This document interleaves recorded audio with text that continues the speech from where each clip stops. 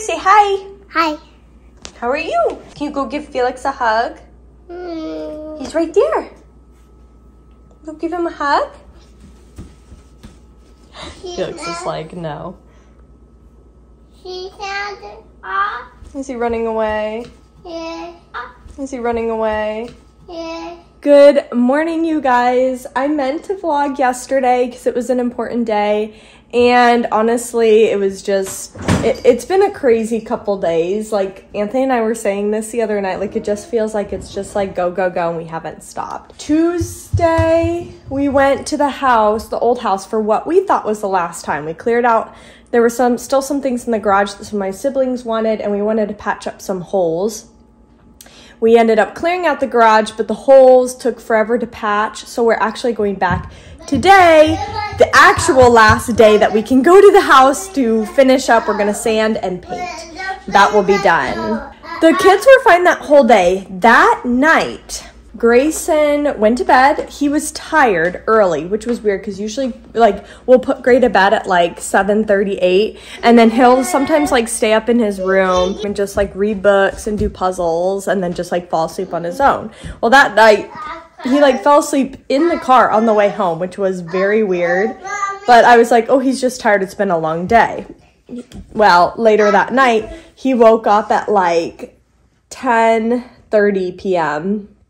He had been waking up on and off since he had gone to bed, like whining a little bit, but then he'd go back to sleep, so I never went in his room. Well, then at 10:30, he woke up and he was like, it sounded like he was gasping for air. So I like ran upstairs. He was like having like, I don't even know, like a panic attack, not really, but like he was freaking out. He couldn't get a deep breath. He was freaking me out. We didn't know what was wrong. We thought maybe he had swallowed something. We did not think he was like sick. Like, he didn't act sick that whole day, but he like could not breathe. It was freaking me out. I'm not usually one to be like, let's just go to the hospital. But that night I was like, we need to just take him. Like, he was freaking me out. I didn't know what was going on. We'd never had something like this before. I volunteered to go, but Anthony was like, no, you're pregnant. Don't go to the hospital. So he took Gray. They were there till a little bit after midnight. They were seen really fast, which was really nice. Everything is fine. Grayson just has croup, which is just like a really bad cold in kids. So they said it gets bad at night. That made sense. And they said it just like restricts the airways. They said it's just basically a cold. You just basically have to like wait it out. They did give him some steroids to help with like his throat not closing. So I felt good about that. And they prescribed him Motrin, which we have like Tylenol here, so we didn't even like fill that prescription. But they were like, he'll be fine. Just he needs lots of fluids, lots of rest. So yeah, just freaked us out. So they got back a little after midnight. Grayson was exhausted. And he actually ended up sleeping in that morning until like the next morning till like 8:30, almost 9 o'clock. So we kept him home from preschool, and that whole day yesterday, he just did not act like himself. He just wanted to lay on his bed, lay on the couch. He actually took 2 really short naps, which is so unlike him. He wouldn't eat. He just had a really bad sore throat. I think this was like his first like sore throat that he's ever had, and I absolutely hate sore throats. I would take any ailment other than sore throats because there's like nothing you can do for it. You just have to sit and be miserable. So I hate sore throats. So I felt so bad for him. Meanwhile, we're like disinfecting everything, using Purell all the time. I'm terrified that Porter's gonna get it. They said it's just like a cold, so anybody can get it. So he must have just picked it up from preschool, of course, school germs. I was actually thinking to myself, you know, wow, this is like the 3rd week of preschool, I think. Like, we've almost made a whole month without getting sick, and then this happened. So everything's okay. He's fine. He woke up this morning and he was like, I feel great. So he just had that 24 hours of just feeling crummy. Kids are so awesome. They heal so fast. I wish I got over colds as fast as he did. Yeah, so he felt better. He does have a bad cough, but he has no fever. and his energy level is back to normal. But yesterday, the reason I wanted to vlog is because we went and signed papers to close on our old house today. So super exciting. It's almost done, and I can't even like fathom that this whole nightmare is gonna be over. We had to go and sign papers. It took like no time at all. We've done 2 closings now where we are the buyers. This was the first one we were the sellers, and it went so much faster because you didn't have to sign all the bank stuff. We just had to sign documents like, yes, we're transferring the title over to you, and we haven't taken out a loan on the house or like anything like that. So we went and signed a couple papers, and then that was it. We took a picture, our realtor did, of us with the sign. So I'll include that here. And yeah, that's it. So the buyer is signing tomorrow for the house, tomorrow at like 4. So once he signs, it is officially his. I guess they're gonna do a final walkthrough tomorrow morning. So tonight, Anthony's at work right now. He actually went in the office, which is unusual. He's gonna get back from work, and we're gonna go to the old house one last time and just finish up everything that needs to be done, and then we'll leave all of our keys there. We'll leave our garage door openers there, and we'll just walk out for the very last time. So I don't know if I'll be sad. I don't think I'm too sad about it. Like, I'm just kind of like, yeah, I'm fine with it. Like, it is what it is, and I just want to be done with it. So we are so excited. They said we'll get the proceeds from the sale probably Monday in our bank account. So we're very excited about that. Who doesn't love more money? So that'll be good. Yeah, so I'll probably record one more time. I'd love to get like one last family photo in front of our old house. I don't know if Anthony's gonna be like, now, or if he'll entertain me in that. So we'll see. Yeah, I'm so glad that this is almost over. I'm just so tired. I was just thinking about it, like I've probably said this a million times, but we started this whole process like November of last year, and then it didn't really truly pick up until January of this year. So we've been going almost a whole year of this whole like gotta find a house, using every weekend, sometimes during the week, to go look at houses, bidding on houses, being disappointed because we got outbid, finally getting a house, having that crazy time where we had to close on the house in like 15 days, then having the craziness of working on our house to get it all fixed up since April till July. So that was like 3 months of just like no life after work and after the kids went to bed, and then having like 2 months of the house being on the market and being disappointed on that, and then finally somebody coming through and the house being contingent, and now tomorrow it ends. Tomorrow we sell the house and we will be done, and we won't ever have to think about selling or buying until we want to move out of this house. And next time it should be a lot easier, because hopefully the market won't be so crazy like it was this time, and we're in a much nicer house, so I think we'll be able to sell it a lot easier than the last house. So it was a crazy ride, but I'm so happy that it is ending. It'll be sad. Like, I'm sad for the kids. Like, my mom was talking to me about it. Like, they won't remember that old house. Like, Anthony and I won't remember it forever, but the kids won't. They recognize it now when we take them, just because, like, they have memories there. But, you know, months, a year will pass by, and I'll show old videos of the house, I'll show old pictures of the house, and they won't recognize it. They'll be like, where is that? So kind of sad about that. Like, we had lots of memories there, and like this new baby that's coming, they will never experience our old house, but just means we can make new memories in this new house, and it's a much better life for us and for our kids, so I'm happy about it. I'm just rambling. But anyway, so Porter's playing with the coffee machine. I will record tonight when we go to the old house for the last time, and then that'll be it for our memories there. So bittersweet, definitely bittersweet. Grayson, who are you dressed up as? Tigger. Tigger? And what do you have in your hand? Winnie the Pooh costume. It's almost October and the boys' Halloween costumes have come in.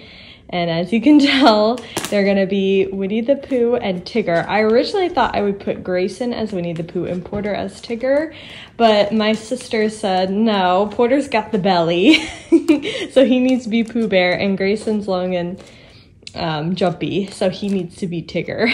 So I changed it, and Gray, do you love your costume? Yes. Yes, and we're about to go, Porter just woke up from his nap, so we're about to go show him his costume, huh? Are you ready? Okay, let's go to Porter's room and show him his costume. We'll see what he thinks of it. Come on, let's go. We will get lots of use out of these costumes. We have a couple of trick-or-treats planned. We always go to trick-or-treat at the zoo every year. And then, of course, there's Halloween. And then Gray will dress up for preschool. They do like a little Halloween party. And then we have a mom's group, and they're doing Halloween party. And I usually take them to the one in our local town. They do like a cute little trick-or-treat trail, but we're actually going to be out of town, just Anthony and I. So maybe I can convince my mom to take them while she's babysitting them. I don't know, because that's usually pretty fun, but it's kind of chaotic because it gets busy there. So we'll see, but let's show Porter and see what he thinks of his costume. Ready? Good morning. Porter, look what we got. Who is Grayson dressed up as? Tigger. Is he Tigger? Oh my goodness. And look what he has. Look. And Pooh. Winnie the Pooh for Porter. It's your Halloween costume. What do you think about that? I've been Pooh. Are you Winnie the Pooh for Halloween? Yes. And Grayson is Tigger. Show us your bouncing. Watch out for the puzzles. Oh yeah. Oh yeah. And what does Tigger usually say?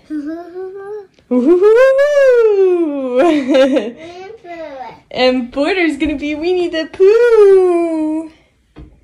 That'll be fun. These will be nice because they're nice and soft and thick.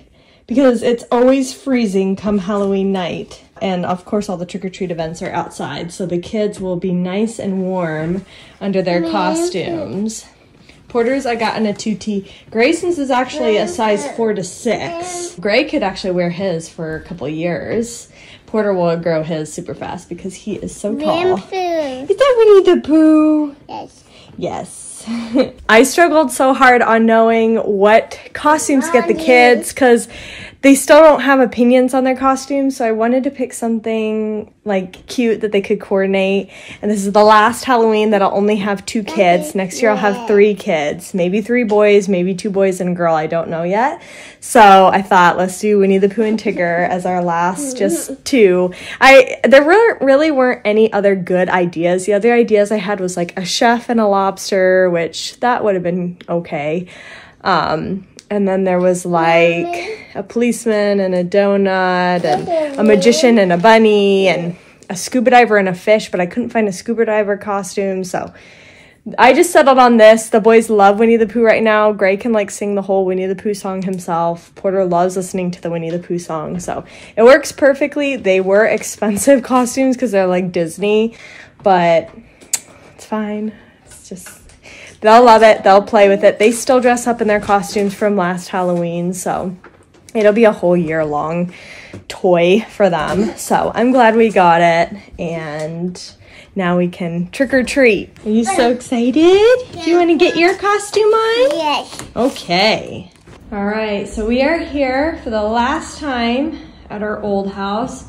The boys are playing out on the back porch. And I am working in here.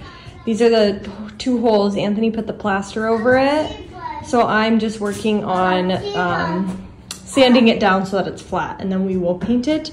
We've already got the paint can right there. And then I brought our vacuum over so that I can vacuum up all the dust. How do you ask nicely? Big bar has a milk. You mean Z-bar? Okay. So yeah, this is it. This is the last time we'll be here. Our realtor has already come. She took the for sale sign and she took like the foot booties that we had people wear when they were coming through the house. All the furniture is gone. We put a bunch of it out at the curb. This house is awesome because it's in kind of like a lesser wealthy neighborhood. So if we put stuff out at the curb, it's almost always gone by like the next day. So most of the furniture is gone. There's just our couch, which I thought that would be like the first thing to go. It's like a futon, it folds down. It's old though, it's got like cat fur all over it. It's just old and gross. But I just posted it on our neighborhood has a Facebook group. So I posted it on there, so hopefully somebody comes and gets it.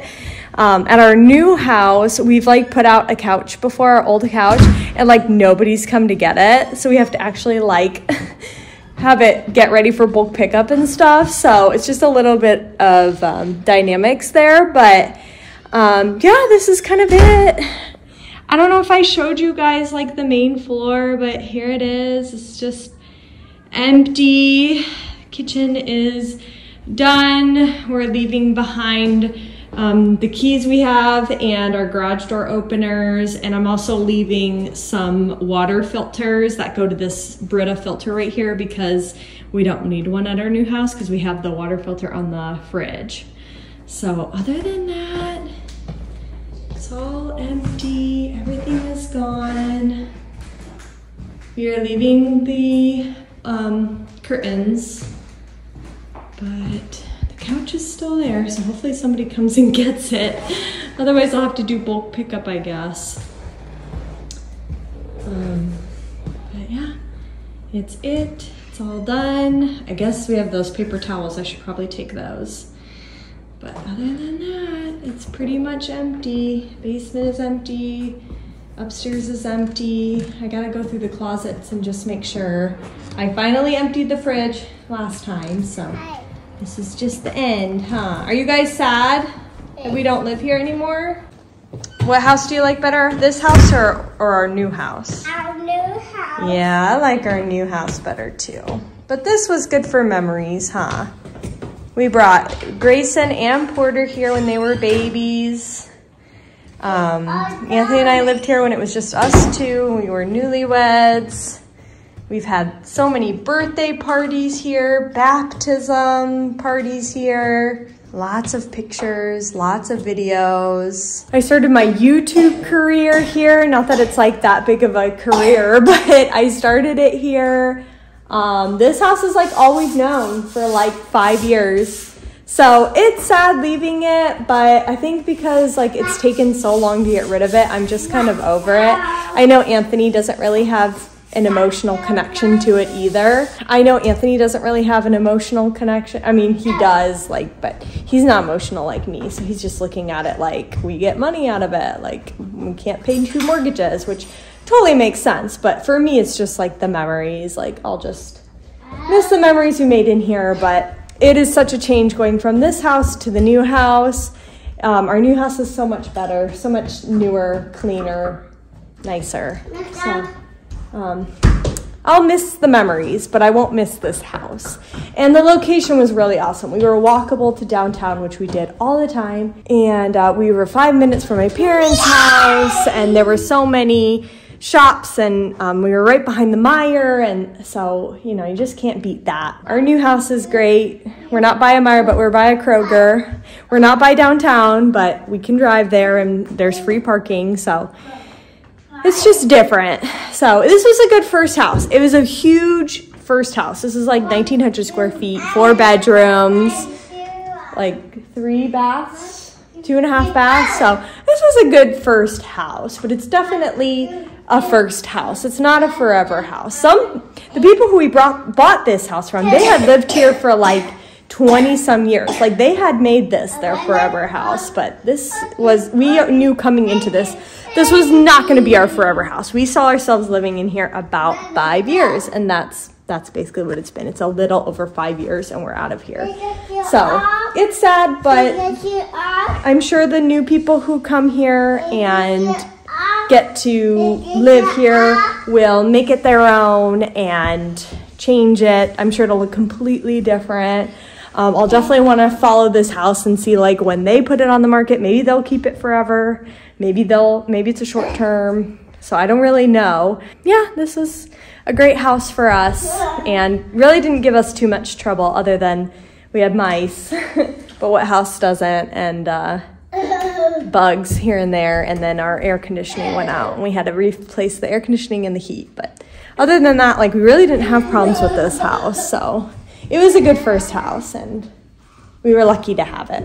You guys say bye, old house. Bye, old house. Say I'll miss you. I miss you. I miss you.